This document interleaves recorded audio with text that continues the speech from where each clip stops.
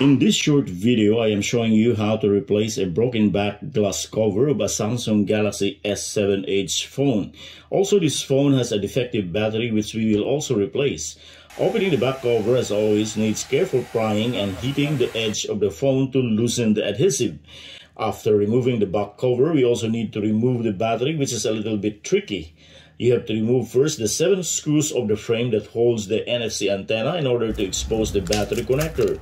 After putting double-sided tape for the battery, it was a struggle to connect the battery terminal as the battery replacement connector is a little shorter than the original. The workaround is to put first the connector before placing the battery on its position. And finally, the device was powered on and I proceeded putting back the back glass cover. Good to note that the replacement cover has already its adhesive, so putting it to the frame was a breeze.